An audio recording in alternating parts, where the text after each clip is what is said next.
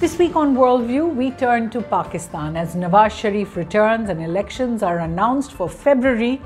Is India's neighbour readying for a new chapter in democracy? Or is it just more of the same with the military in charge no matter who comes to power? We're going to speak up ahead to author and scholar Dr. Ayesha Siddiqa.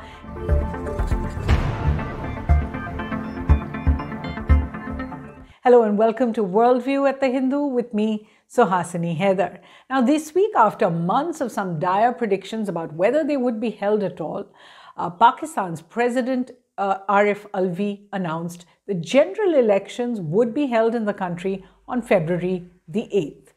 The announcement came after the Supreme Court, that has been hearing petitions against the delay, pushed the Election Commission for a date.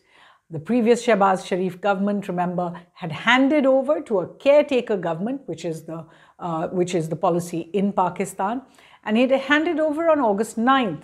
Elections were due to be held within 90 days of that, or 3 months. The Pakistani Election Commission has been saying the delay has been caused by the need for delimitation of constituencies in line with Pakistan's latest census.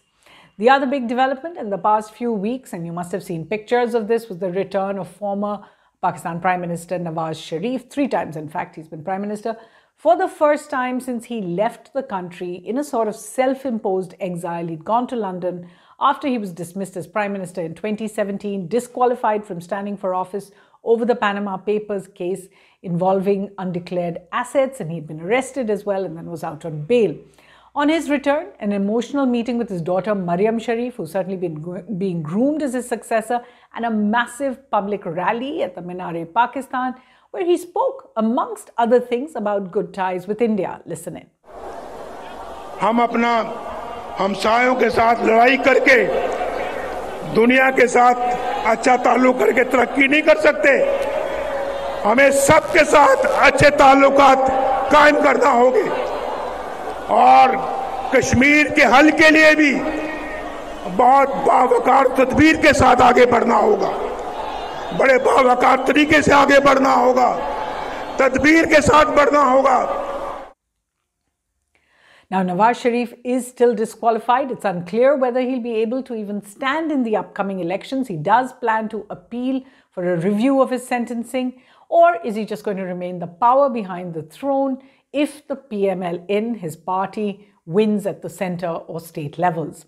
Now, the other big party in the outgoing government's ruling coalition, so they were in power till now, the PPP chief, former Pakistan President Asif Ali Zardari. Now, actually, the president of the party, the chief of the party, is his son, Bilawal Bhutto Zardari. But for all practical purposes, it is Asif Ali Zardari who does rule the party. He's been summoned now in another corruption case on December the 18th. And he also announced this week about his political ambitions. He said he won't allow Shahbaz Sharif, for example, to become prime minister, and that the PPP will form the government in February. So some uncertainty there. And finally, there's the third party in Pakistan, the PTI, the Pakistan Tehreek-e-Insaf, whose leader, former Prime Minister Imran Khan, still remains in jail. He's received bail in a number of cases, but he remains in high security prison over the Cypher case saga, which we had spoken about, remember, in Worldview episode 118. You can go back and watch that or read about it. He gets in touch with his supporters, his family, through his family who comes to visit him in that prison, puts out messages over social media, but there seems little chance at present that he's going to be allowed to campaign during the election, let alone standing for elections as well. He's been disqualified thus far. So all those leaders, and that's the state really of each of the top political parties in Pakistan. And when asked about the state of Pakistan's polity, its unabashedly pro-army caretaker Prime Minister Anwar Kakar had this to say. He spoke this week at a premier management school in Pakistan. We are not a settled democracy. There was a democracy in the Europe. It has taken its own shape, where it morphed from dictatorship to civilian supremacy, and it took them few centuries. It was not that easy journey. We want to have it a bit easy way, just having few conversation here in the halls and get all those subtle questions which is related to political power, economic power, and social power.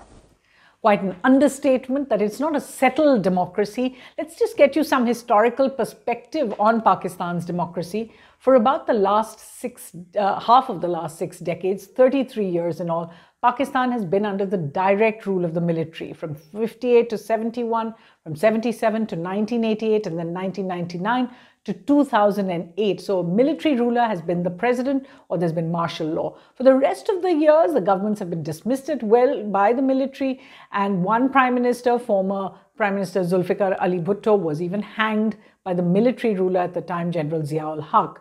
No Pakistani government has actually completed a full 5-year term since the creation of Pakistan 75 years ago, without exception. In the past 15 years, since the last military ruler, Musharraf, the army has played a more behind-the-scenes role, if you like. But it does pull the rug out from under the feet of Asif Ali Zardari, Nawaz Sharif, Imran Khan by turn, if they seem to be either not obeying or not respecting the military's control of events. And this is not unlike the role that the military played between 88 and 99, for example, turfing out Nawaz Sharif, Benazir Bhutto by turns until General Musharraf took over. This one in 2024 will be the first election where, as of now, the leaders of all three parties, three-time Prime Minister Sharif, Benazir Bhutto's husband, and former President Asif Ali Zardari, as well as former Prime Minister Imran Khan, will not actually be contesting themselves and will play the role of the power behind the throne within their parties. Meanwhile, the military has grown in strength, power, influence, what is called millibus, military business. Without the accountability cases that political leaders face, there are estimates that it controls about 50% of Pakistan's economy and certainly a sizable part of the land as well. Earlier, I spoke to someone who really talks about this and writes about this, Aisha Siddiqa. She's the author of Military Inc., a book about the Pakistani military. It now has a revised edition as well. And I began by asking her what she made of the announcement of the elections. If I could just start with the news that's happened right now, which is the final announcement, and now there's a notification as well from the president that elections will be held in Pakistan on February the 8th. Given some of the dire predictions we had heard over the year about how elections have been postponed indefinitely now, what do you make of the announcement? Well, it can't be kind of wished away. And one of the reasons that we will have elections is that now Nawaz Sharif is back in Pakistan, for one. And two, if you don't hold elections now, there's going to be a lot more discomfort and a lot of fingers pointed at the army. And I'm sure they don't want to take the burden either. So the idea is hold elections, give responsibility to whoever is the favorite and move on. All right. So now that the announcement has been made, many would say, what kind of election is this really going to be? The person who seems to be the most popular leader in Pakistan, at least judging by some of the crowds we've seen, remains the former Prime Minister and the PTI chief, Imran Khan. Is this election going to be seen as basically free and fair? Well, I don't think. I mean, one which is for sure is that elections are not going to be free and fair. The caretaker Prime Minister Anwar Kakar, yesterday he gave an interview to neighbour. His argument was all parties will be allowed to contest elections. I don't think that's a problem, but we know where the problem lies. The problem is that there is no PTI without Imran Khan, and he's disqualified. The other thing is who's going to contest, because even Nawaz Sharif is still disqualified. And that is a problem which needs to be sorted out. So you have two big leaders, Imran Khan and Nawaz Sharif, both popular in their own ways. Both are disqualified at the moment. So what kind of elections? I mean, one is not exactly hopeful. I mean, despite that I sit in London, of course, I'm very connected. So I keep calling people, and one of the things that I keep hearing is that, so what's going to happen now? Who are you going to vote for? And they're like, look, if we have this impression or if we have the feeling that it's not going to be fair, we're not going to go and vote. So I'm assuming there's going to be a low turnout in these elections. If people are not hopeful, it has to be really magical if it's going to be a huge turnout. Definitely, the signals one is getting is that PMLN remains the favorite. If not Nawaz Sharif, definitely the PMLN. PPP will survive in Sindh. And so there's going to be elections back to elections, but these are elections in which people are not going to have a lot of faith. Right. Now, we also saw as Nawaz Sharif came back to Pakistan that he did address a very big rally. And many are saying that while you are looking at two incumbents who were in coalition, the PPP and the PMLN, who are essentially not as popular as the opposition that now whose leader is behind bars, Imran Khan. The real point is it doesn't matter who does get elected. Because no political government in Pakistan has completed a 5-year term so far since Pakistan's creation. And that is always accrued to the role of the army. Now, you've written about this very often. The question really is Pakistan, are there any signs that there could be a change in that role of the army in who will rule, or is it just going to be more of the same? So, Hasni, my question to you is, do you see anyone challenging that military role? No. Benazir Bhutto, way back, signed the NRO with the Army General, came back. Nawaz Sharif has come back with, with an agreement with the Army Chief. Correct. Before that, it was Imran Khan who was again, in conversation and he came with agreement of the Army Chief then. So nothing is changing, and the problem is that none of these guys are trying to, carry out institutional reforms to, harness the military. Where are the institutional reforms? Where is putting faith into, where is reclaiming the Ministry of Defense, which Bhutto in 1974, his higher defense reorganization, he had restructured it, the control of the management of the military. Nobody is thinking, it's all personal. This general supports me, that general supports me, and that kind of an arrangement. And I think unless these guys, nobody is strengthening the parliament, no party is strengthening the parliament or building its capacity to fight, to push back the military. So I don't see things turning around. All right, and given that that pattern has remained, leader after leader has turned against the army, been turfed out, returned with the blessing of the army. But since 2008 and since General Pervez Musharraf left, the army has not taken control or taken charge as it used to so often in Pakistan's history. Do you see, given the economic strain on Pakistan, the near defaults that we're looking at, the IMF troubles, the rupee's own stability, do you see the army wanting to take a greater role confronting the government as well? It already has. The military in Pakistan already has a greater role. Look, my own assessment is that 2008, a major decision was taken, which was the military was going to shift from control of government to control of governance. Where is this whole concept of hybridity comes from? So what they did really was that they would not take control of government, not have a martial law, but they'll be running everything else. Look at what's happening now. National Accountability Bureau, which is the prime anti-corruption organization, that's now run by a general, retired general. It's manned by more military officers. NADRA, which is the National Database and Registration Authority, very critical, even critical for elections. that now is infested with military officers. So every organization, from PIA to military, now has a role in investment, bringing investment in the country. It's economic role. So what are we talking about?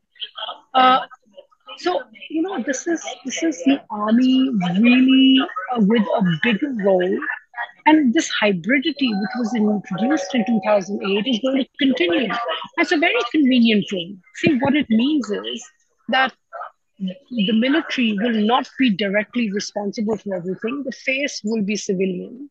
But these civilians will take responsibility for decisions which are taken by the military. So nothing changes. So an important distinction you're making there, Aisha, between the army fronting the control of government to the control of governance per se. And so my final question is really about India. We have heard generals in the past, from General Musharraf to General Bajwa, talking about the importance of ties with India, geoeconomics over geopolitics. We haven't seen an improvement in ties with India, certainly. But we did hear Nawaz Sharif in his first speech again talk about trying to make ties better with India. What is your read? Has the mood in Pakistan come any closer to better ties with India now? I think the mood was always good.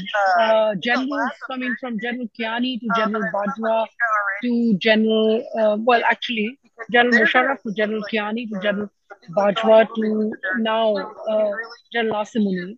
They all want to improve relations, but they don't want to take a hurried leap.